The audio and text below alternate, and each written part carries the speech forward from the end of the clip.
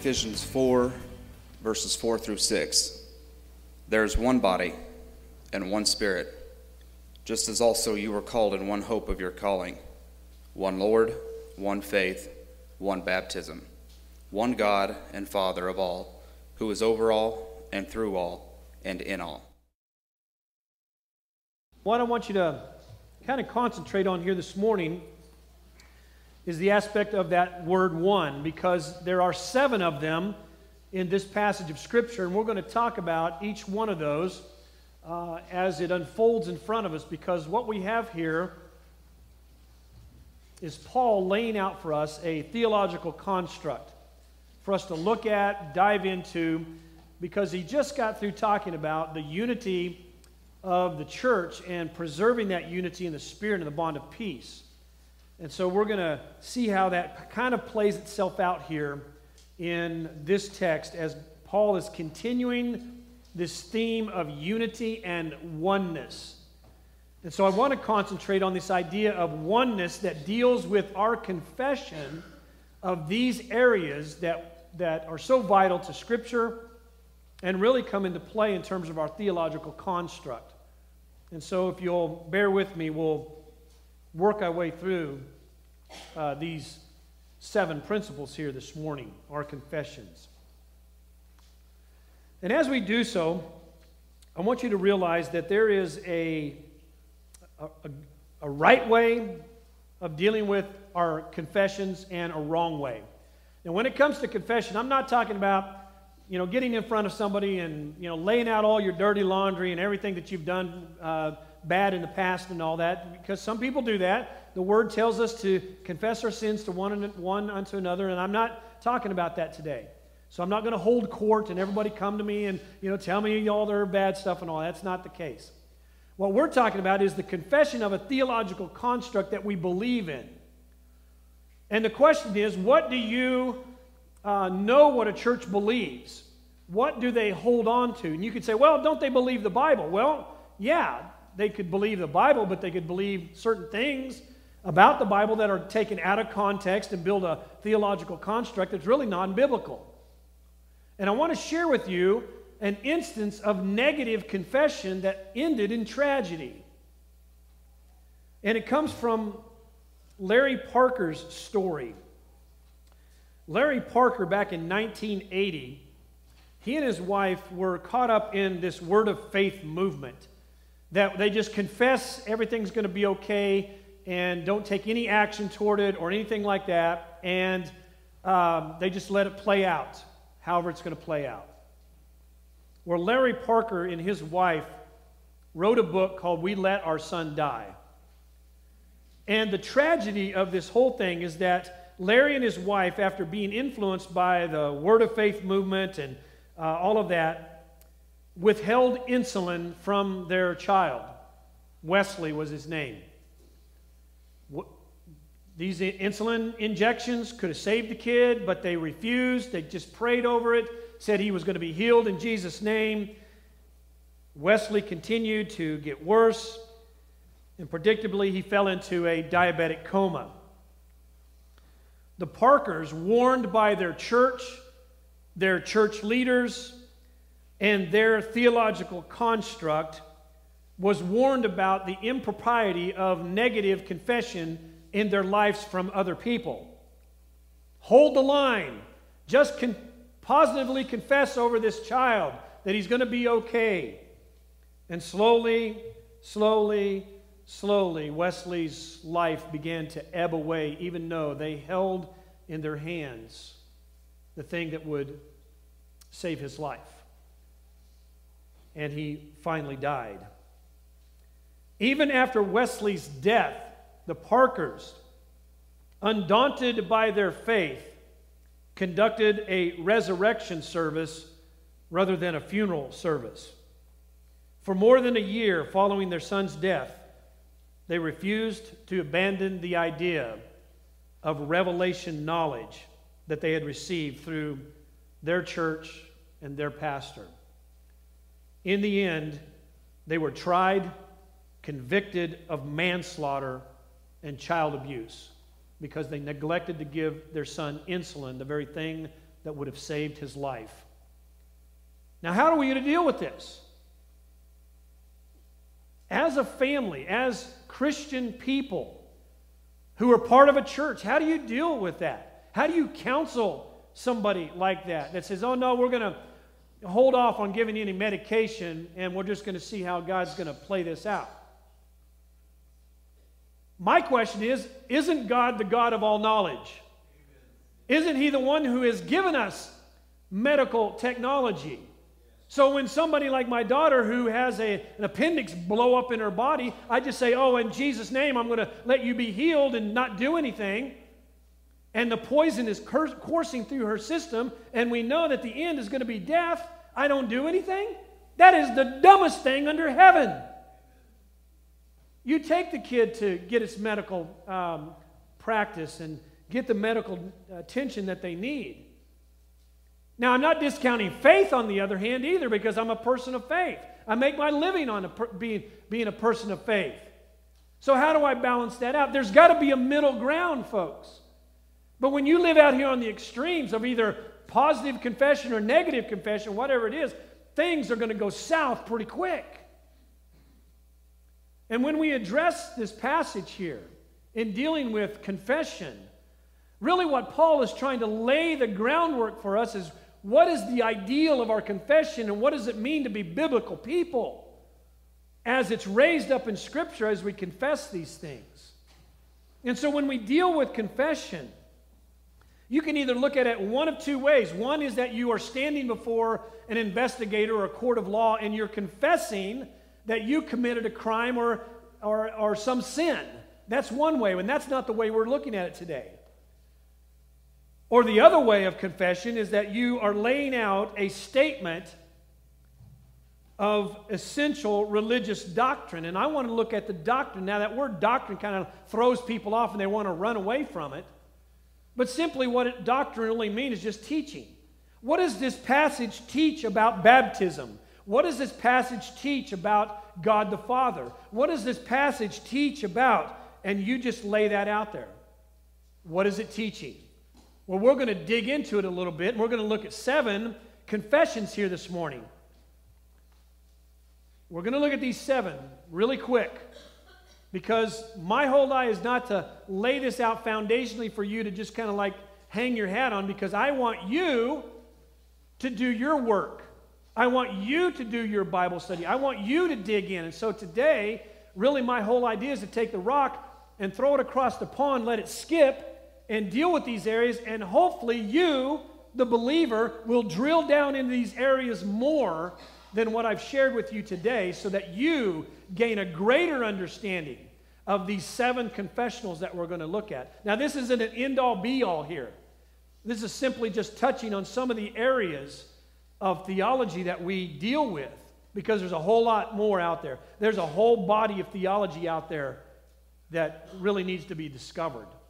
And hopefully through your time in the Word that you are kind of being, getting an interest in the understanding of theology and really wanting to be a person of deep doctrine.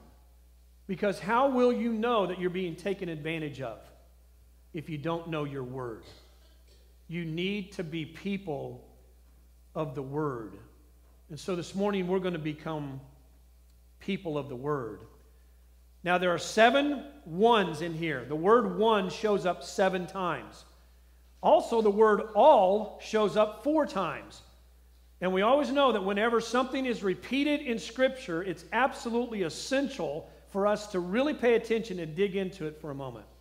So let's begin by this first confessional, is that idea of the confession of the church. That is the body life.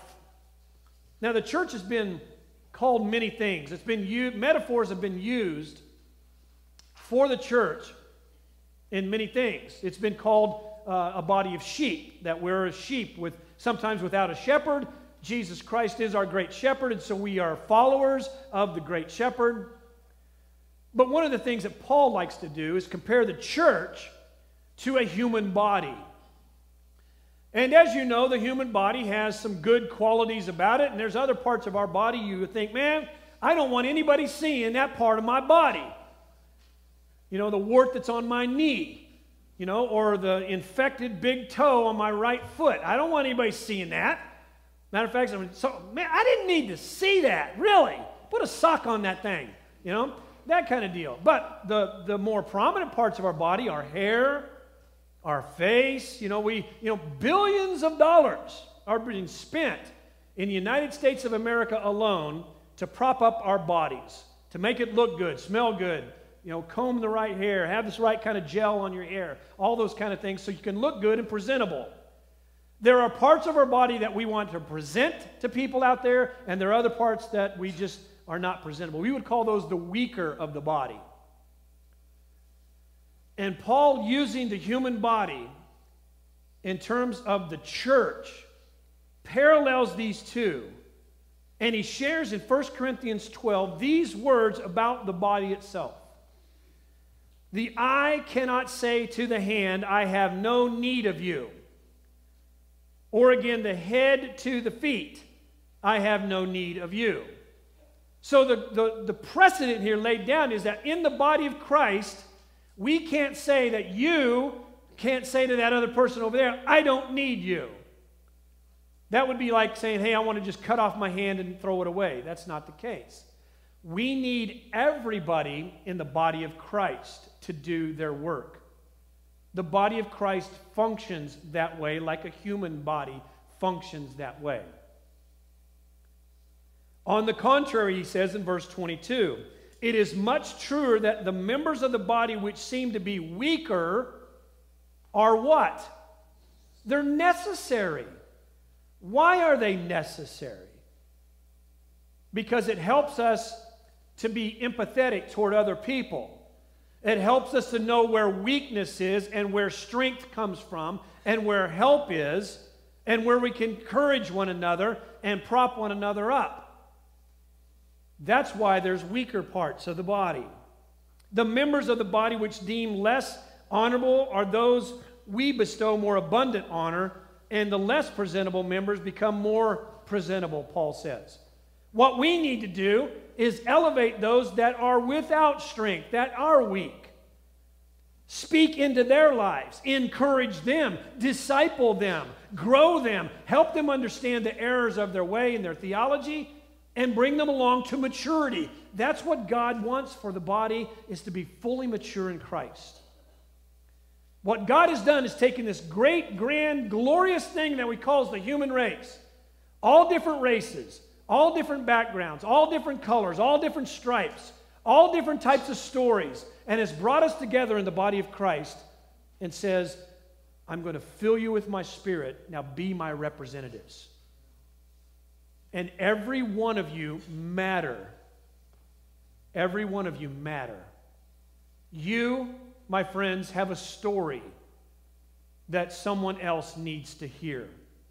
You have an experience that you've gone through that someone else needs to hear. And it could be a great thing that God has done. He's expanded your faith. You've grown tremendously, and somebody needs help in their faith, and you're there to help them. But on the flip side of that coin, maybe you've gone through some tragedy. You've lost a loved one. You have been destroyed financially. Death has come knocking not once, but multiple times at your doorstep. And you've gotten through with the power of God's grace and His Holy Spirit. You have a story that other people need to hear. And they can benefit from that story. So be the body. We are called to be one body. And when we begin to snip at each other and backbite and do all that other stuff, what we're doing is we're starting to tear away at the fabric of the unity of the body of Christ. And you know from the last sermon last week, if you were here, Paul said, do everything that you can. I beg of you, church, to do everything that you can to preserve that unity, is what Paul says. We are one body, the church. Let's be the church. Let's be the church. The second confession that Paul talks about here is the confession of one spirit. And I want you to notice on the overhead that I have an asterisk out beside the word spirit there. And that's going to come into play here just a little bit down the road. But I want you to pay attention to that. You might even, in your notes, where you're taking notes, write this word spirit in there and put an asterisk there because it's going to come into play here in a moment. Now, what's interesting about God's Spirit here is that whenever you're saved, whenever you humble yourself before the living God, realizing that you need a Savior and you can't do this life journey alone anymore, and you need somebody to pay for your sins, and you come to faith in Christ, you confess Him as Lord and Savior of your life, God places His Spirit in you and begins the molding process to make you more like Christ. Every one of you who call yourselves Christians and have had that experience have the Holy Spirit living in you. Now, He may not be as prominent as He needs to be in terms of control and direction and bolstering your faith, but He is there. It's how much are you relinquishing control to the Spirit in your life? That's the question. But as we move through here, and Paul is saying there is one Spirit, there are not multiple spirits. There is one. When you go to a church, there are not multiple Holy Spirits running around. Here's what's interesting about theology. God Himself, the Almighty God, the same Holy Spirit lives in all of us. It isn't that, Pastor Matt gets a little bit of the Holy Spirit, and I get a little chunk of the Holy Spirit, and that person over there gets a little chunk of the Holy Spirit. No. God is one. He's never divided.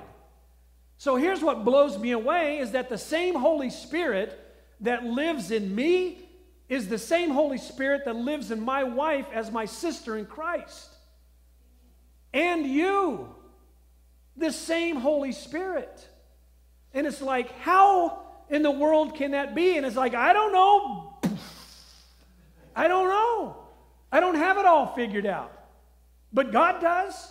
And He is greater beyond all that we can imagine or think. Remember that passage of Scripture that we just talked about last week?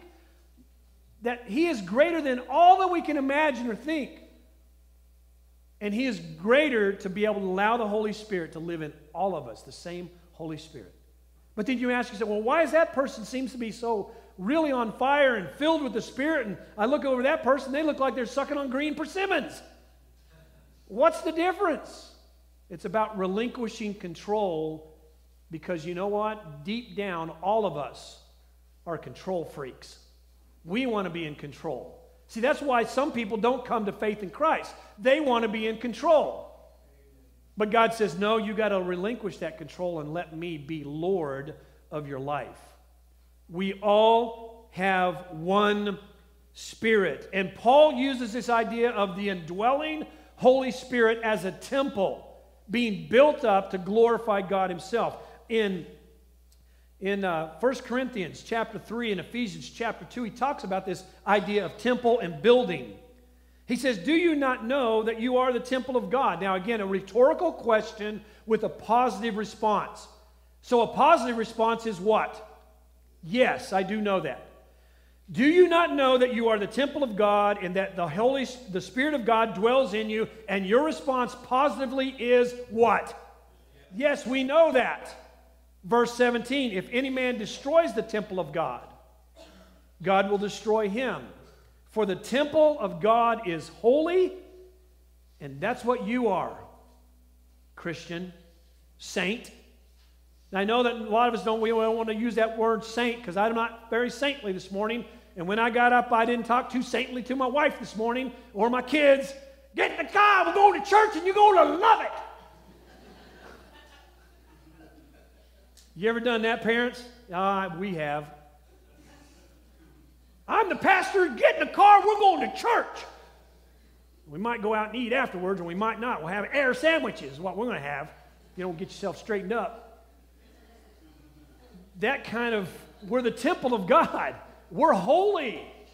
We're to be ushered into the presence of God. What are you doing to prepare your hearts to meet with the living God in worship and worship of His Word? What are we doing out there, folks, that we realize that we're holy temples of the Lord? We're holy temples of the Lord. Paul says in Ephesians 2, this whole building's being fitted together. It's growing up into a temple of God. That's us, the church. And then individually within that building structure are you, an individual brick in that structure itself. Now, if you have a wall that's got all these bricks in it, and you start taking out bricks out of the middle of the wall, that wall is going to get weak and it's finally going to fall down. You matter in the church. So don't ever think that your giftedness or your presence or your thought process or your background or your story doesn't matter. Don't ever think that. That's from the pit of hell. You matter. You matter to one another and you matter to God. That's why He died for you. Remember that. That's why God died for you. You matter. You're worth redeeming. You are a temple of the living God who lives in you through His Holy Spirit. One Spirit. Another confession that Paul brings out is this confession of the hope of our calling. You have one hope of your calling. Hope is a powerful, powerful thing. If you've ever been in one of those places that's been dark and you seem abandoned and you wonder, does my life really matter? Does anybody really care? Hope is a powerful thing. And it may be that you're at a dark place in your life and you need a little bit of the sunrise in your life.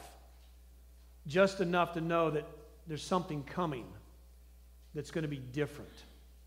Something new. Something God-filled. Something centered on Christ. That is the ray of suns that come up over the horizon and begin to shine into your life. That it is a new day and it is going to be well with you. Hang on to that hope. Now, it may not fully express itself all at once, but we hang on to hope. That's why the Bible calls us to run the race that is set before us. Fixing our eyes on what? Jesus, who is the author and perfecter of our faith. That's our hope. That's our calling. Our high calling is to glorify the Savior of our souls, the one who stepped into our world as the light of the world, to shine into our darkness, to lift you up from that which entrapped you, and to set the captive free. And all of us are held captive by sin. And Christ came to be the sin breaker. In Ephesians chapter 2, Paul says, remember that you were at times separate from Christ. You were separated from Christ. Excluded from the commonwealth of Israel. You were strangers to the covenants and the promises. You had no hope, and you had no God in this world. That, my friend, is a bad place to be. There is no God, the world says, and we just fell right into that in our sin. But God steps down into our world and calls us. He brings us to the Savior, and we respond in kind by believing, exercising faith given to us by Him, and He saves us. And then He sets us apart for our high calling. And there are three areas quickly that are our high calling. Number one, you're called, my friend, church, to holiness. You are to be holy people. I didn't say perfect. I said holy. Now, what does it mean to be holy people? It means that you have a mentality that everywhere you go and what you embrace is that you are set apart for Christ. And then how does Christ play that out in your life, wherever you're at? In your exercise, in your workplace, in your marriage, in your parenting, in your grandparenting. How does Christ bring and bear into that in terms of his holiness? We're set apart to be different. That's what hagios means, to be set apart. Different. You're to be different from the world. Don't act like them. Don't talk like them. Don't speak like them. Now, you're in the world, but not what? Of the world. Now, you're in it, but don't be of it. Be light in your world. That's what it means to be holy. Doesn't mean to be perfect, because God knows you're not perfect. You're in a process, becoming more and more and more like the person of Christ. And that's our second calling, is that God is molding you into the image of Christ, and it takes a while. You know those ice sculpture guys that take like a block of ice and they get their little chisel tools, or they get their little weed whackers or chainsaws, and they go to work on that, working on all that thing, or the stump, the wood and all that, and they just like start carving that thing. Do you know the author already has in their mind what that thing looks like? Already in their mind. They don't just like me, I am not artistic. I don't have a bone of artistic work in my life. I'd get the chainsaw and I'd just cut it in half. There you go, firewood, that's me. That's what I had in mind, firewood. But the guy that sculpts it, he takes that thing and just carves intricately what he's already got in his mind what it is. And so when we come to faith in Christ, God looks at you and says, I have got an image for you and your life. And I know what I'm going to do, and I'm going to give you my Spirit, and I'm going to start working in you. And I'm going to mold you to look like my Son. I'm going to make you look like him, the image of Christ. And you guys know Romans 8:28, that verse, right? For God, works all things together for what? Good, right? To those that love him and those who are called according to his purpose. That's Romans 8:28. We love to quote that when we're in, beside somebody's bedside in the hospital, or they're struggling with death or whatever. Hey, God's got a purpose. Don't do that. Don't quote that scripture. It'd be rather to be quiet than quote that one. I know it's scripture, but sometimes it comes across trite and really like you're out of touch with what they're dealing with. Because here's the thing. Those that are going to fulfill the purpose of God, they're going to have to suffer. And that suffering comes in the molding of the person into the image of Christ. Look at verse 29 of our text in Romans 8. For those whom God foreknew, he predestined to become conformed, sumorphao, that is conformed with, that's the Greek word there, is that you and Christ, and we're putting this together, and you're both going to look like the same. And guess what? Guess who has the greater work to look like Christ? Christ himself or you? And I look at myself in the mirror and I go, God, you got a lot of work to do. You got a lot of work to do in this guy. Because I know I'm not perfect. And really, if you want to know my shortfallings and all that, go ask my wife, but please don't. We all have problems, and we all have issues to become like Christ. Some are areas that are easier, and some areas that we can't let the bitterness go because somebody hurt me in the past and I'm unforgiving in that area. Sometimes it's, somebody abused me when I was a kid, and I can't let that go. Because by golly, they need to feel that pain. And they're long gone and they're dead. And here I am holding on to this bitterness. You know, that dadgum coworker messed me over. And you hold bitterness towards somebody in your employment. The stories are replete out there that could affect us in this way. Please don't let that be this case.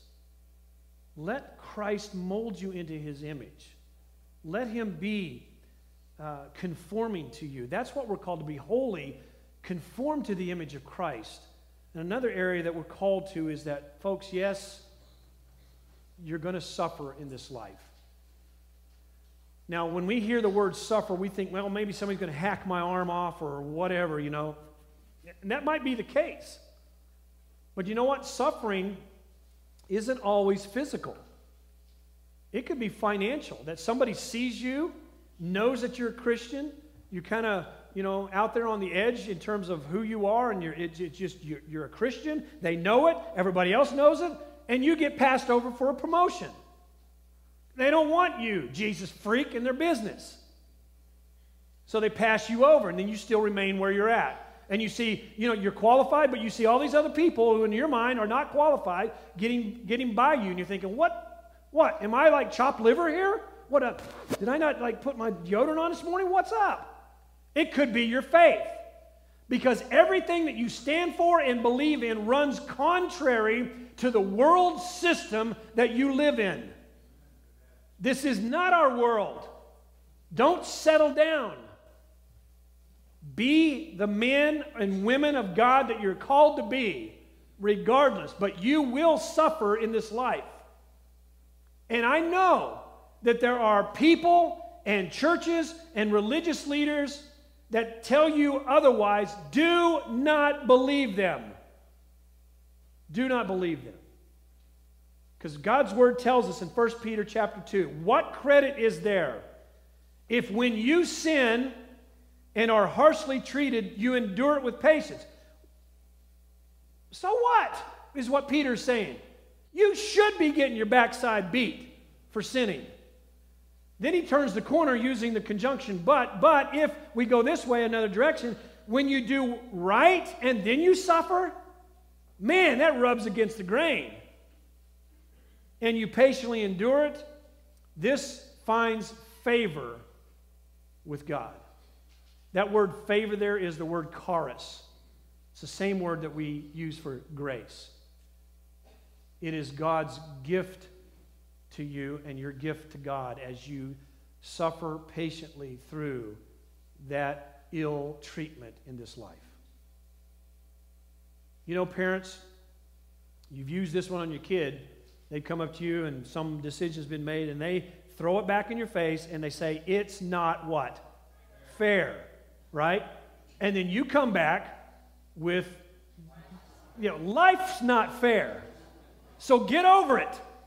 Get over yourself. Life's not fair. Okay? You're going to find trouble in this life. But Jesus said, take heart, I have what? Overcome this world.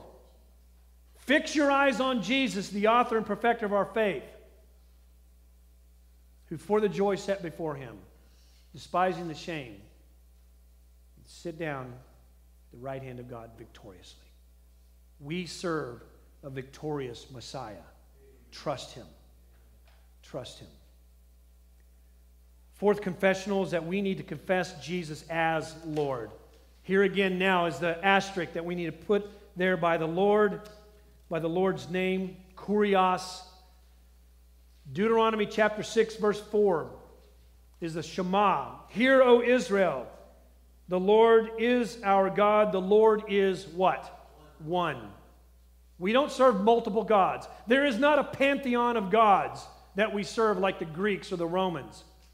We do not serve multiple gods. We serve one God who expresses himself in three persons, God the Father, God the Son, and God the Holy Spirit. Paul said in 2 Corinthians 4, we do not preach ourselves, but we preach Jesus Christ as what? Lord, Kurios, and we as your what? What does that say up there? Bondservant. That word is slave. Doulos.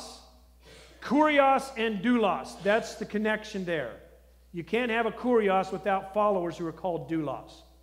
And you can't be a doulos without a Lord called kurios. Those two are in sync relationship with one another. We don't like that word slave because it has a lot of baggage in our culture because of the slave trade from Africa. But even before slaves from Africa, they had slaves in the Roman world. And there were really, really, really, really good slave owners, and there were some really, really, really, really bad ones. And what Paul is saying here is that Kurios, our Lord, Jesus Christ, is one of those really, really, really, really, really, really, really, really, really, really good slave owners. Because he has your best interest in mind. Yes, really. He really has your best interest in mind. And the reason being is that he died for you. Peter, one of the greatest sermons that he's preached in the book of Acts comes from Acts chapter 4. He's been arrested by religious leaders, been put on kind of a kangaroo trial, and realizing they can't hold him, so he and John are kicked loose. And he turns and he starts talking to his contemporaries about Jesus Christ. And he makes this statement in Acts chapter 4, verse 12, there's salvation in no one else. You will not find salvation in anyone else or any other place on this earth. Amen. There is no other name under heaven by which man will be saved. And you're here today, and if you're not saved and you don't know Christ in a personal way, you will find salvation in none other than Jesus Christ himself. So get on that journey and find out who he is. Ask questions. Get curious and find out who Jesus Christ is, because he is the one that has the power, the will, and the way to save you from your sins. The fifth thing that Paul talks about here is the confession of our faith. And this isn't that your faith, that's what you believe in. This is a body of knowledge that springs forth from Scripture that we've understood and looked at and whatnot. How do you know what we believe as First Baptist Church? How do you know that? Where do you go? It's in the Bible. It's also in a faith statement that we've put together. It's in our new members class. It's up on our website. You want to know what we believe? Go up on our website, look under what we believe, and there it is. And it lays it out there very cogently for what we lift up from Scripture and says, this is what we believe. And when it comes to our faith, we're talking about that body of knowledge of why you're here, of why and what has attracted you to be part here and understand the faith journey that we're all on together. Jude, in Jude chapter 1, verse 3, actually there's only one chapter in Jude, so it's really just called Jude 3. He says this, Beloved, while I was writing to you, I wanted to talk to you about our common salvation. But then he got prompted by the Holy Spirit to write something else. And he says, I want to write to you about our faith. And here's what I want you to do with your faith. Notice he says, I'm appealing to you that you do what? Contend earnestly. Now, what kind of picture does that paint for you? Contend earnestly. Fight for it. This Greek word here, agonizomai, comes from the word epi, for, and then agonize over it. That's what this word is. He wants you to wrestle with it, fight with it, contend for it, because the purity of the faith keeps you propped up, and it also brings people into the faith journey with you. Struggle over it. Contend for it. Fight for this faith. It's not just something that just flops in your lap and you can take it or leave it. No, that's not the faith. That's not the faith. Another confession, the sixth confession out of our 7, is that of baptism. How many of you have been baptized? How many of you have you not been baptized? Raise your hand. Be honest. Raise them up there. Come on. Not been baptized. Very good. All right. Now, so let's talk to you guys that haven't been baptized. What is the purpose of all of these folks out there who've gotten baptized and then you haven't? What does that mean? Are they freaks and I'm not? What does it mean to be baptized? There you go. We're up here in the baptistry. Okay, people walking through there. It's not about the water. It's not about those swag-looking white robes we give you back there. Yeah, Janet's going, yeah, like right. And we need to take up an offering and get some new robes, don't we? It's not about the towels. It's not about the heated jacuzzi water up there or any of that stuff. There's something about baptism that is meaningful theologically that draws us to this confession of it. What does that mean?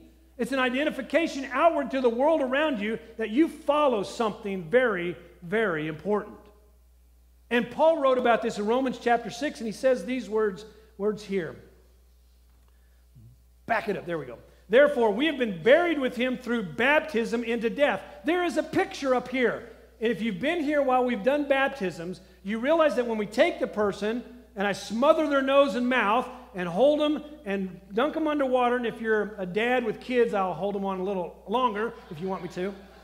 We dunk them underwater and bring them back up. That is a picture of being laid down into the grave and then being brought back up in newness of life to walk with Christ.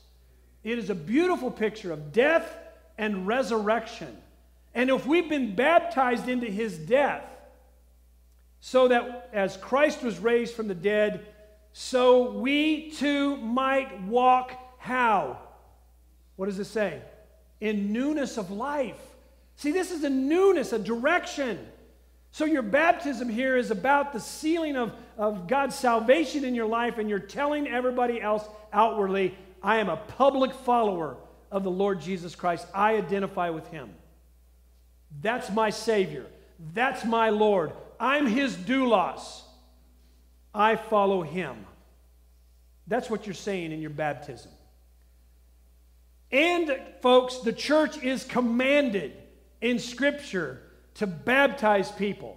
Matthew chapter 28. Go into all the world and preach the gospel. Go preach, teach, baptize in the name of the Father, Son, and the Holy Spirit. The Trinitarian language of baptism. That's what we're called to do. It is about being obedient to the Father when he calls us to baptism. And I'm going to go there. I'm going to go there. If you haven't been baptized, you're being disobedient to the Lord God. I'm just going to throw that out there. We'll be having baptisms next week. Or two. The final and seventh thing that we're going to look at here is the confession of God and Father. Now notice there's blue statements here. The Spirit, the Lord, and God the Father.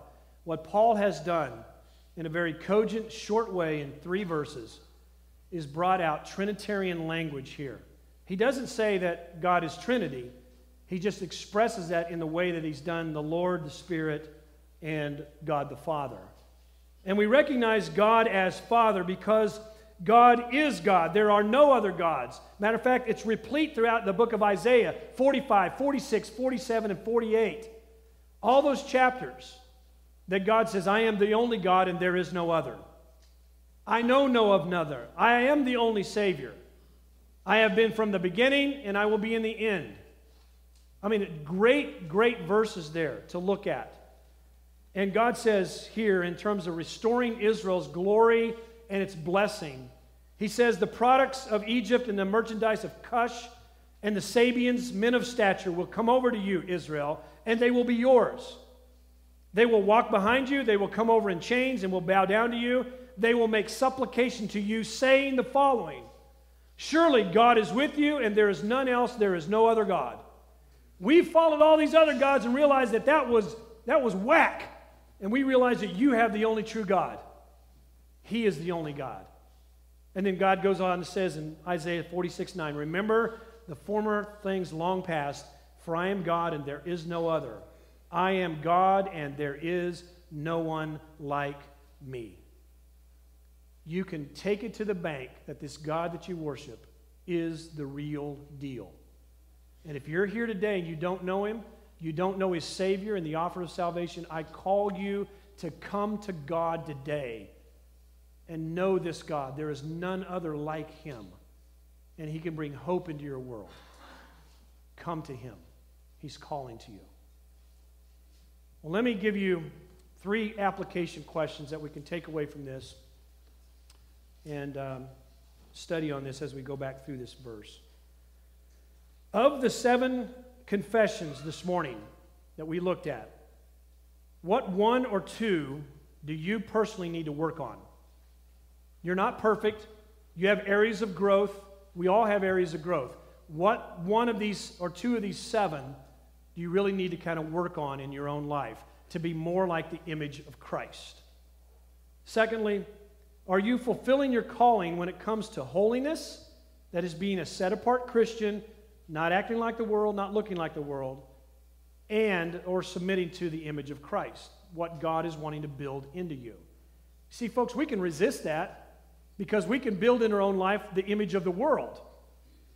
And you've got competing worldviews. You can look and act and speak like the world, or you can act like Christ. You choose. God's chosen you, so I would choose the latter. Choose Christ.